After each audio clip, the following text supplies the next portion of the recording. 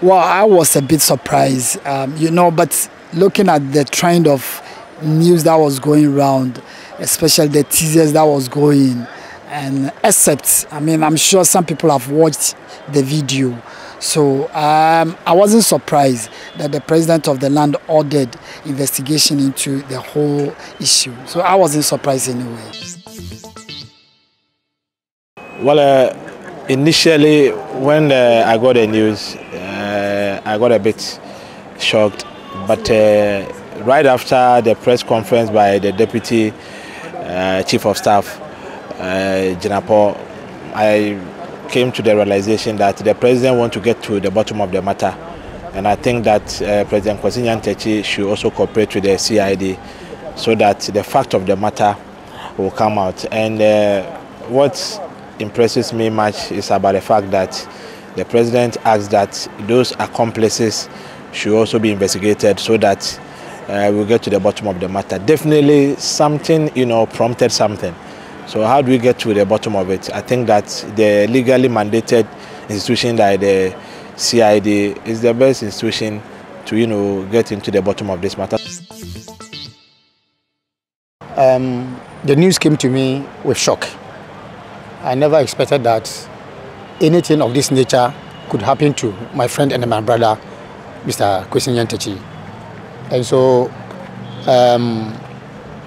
I was glad.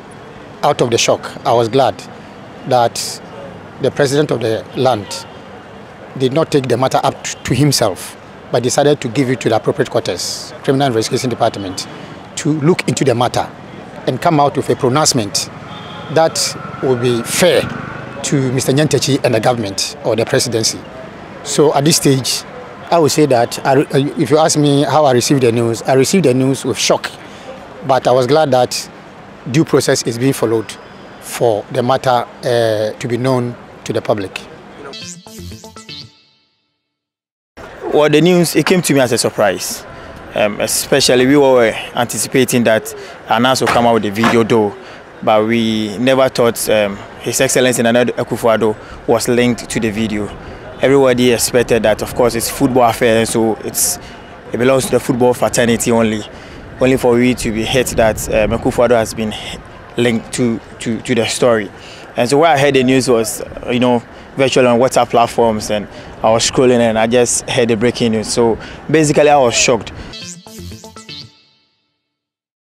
Well, I heard it from a member of our newsroom at XYZ, and when I heard it, in fact, I was very shocked because I was very skeptical about the news, but after confirming it from a very reliable source, I then had to believe it.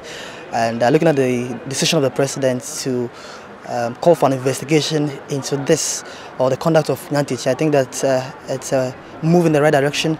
As a president, he has every right and his capacity to do that. If he feels that something has not gone right in his own judgment, he has every right to ask for investigations from the CID. And I believe that it's good news for Ghana football as well. In as much as people see it as a bad news, I see it as both good and bad, because this also offers the GFA president an opportunity to defend himself.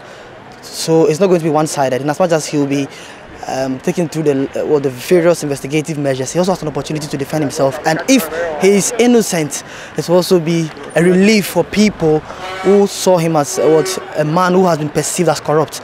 But if it goes wrong also, then it's going to be a very big blow for Ghana football. Looking at the pedigree and level of President Nyantakyi globally, somebody who has been to the FIFA Executive Committee, somebody who is ranked as one of the best football administrators in Ghana in modern terms. So it's two ways, and we just want to see how things pan out though. But it's going to really, really be interesting in the coming days.